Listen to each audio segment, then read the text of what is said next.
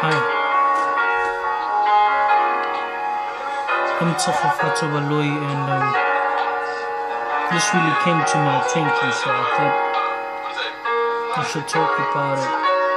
Now I've been listening for these couple of weeks. I've been reading comments all over Facebook. They're talking about how this generation is becoming worse and worse, how this generation should be brought up like this instead of that.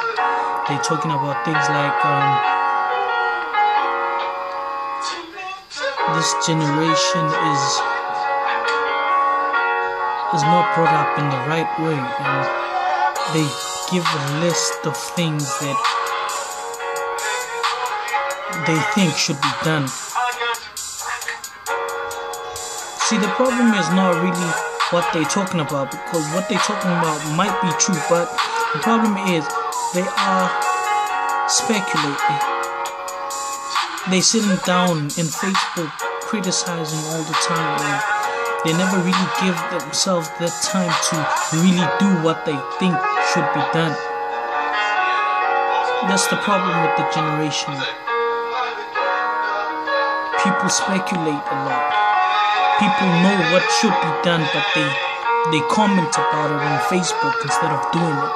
You see, what really pushed me to take this video is that I wanna encourage you to be a nation of doers and not just speculators, but get up and do something, because you have the ability to cause change to your world. You have the ability to evoke. You have the ability to promote your life. You see, the Bible says with your mouth confession is made unto salvation. You know, with your mouth you speak it, but you still have to make it. There's an action in doing it. That is why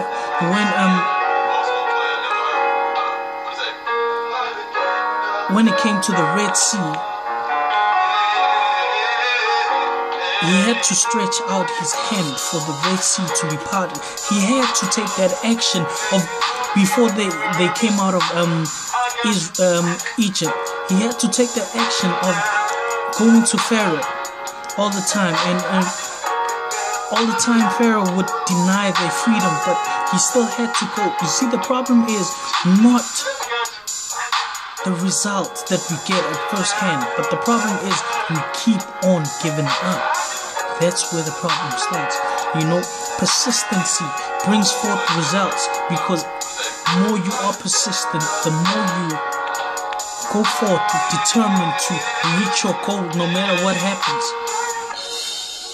This is the generation that we ought to be. A generation of doers, not speculators, not talkers. And to all of you critics out there, spending your time all over Facebook criticizing about how we should do this, how this should be done, and everything like that, but you're not really doing it. To me, you're really fake. That's what fake is. So I like to urge all the people out there, all the young people out there, you ought to know that you are great. You are a possibility. You're an opportunity. You are in this world at this time because God knew that you had the power to cause change. Now, it might seem like it's a small thing, but changing the person's mind, your closest person's mind, might cause the greatest change you can ever come about in life. It starts with you. Change your mind,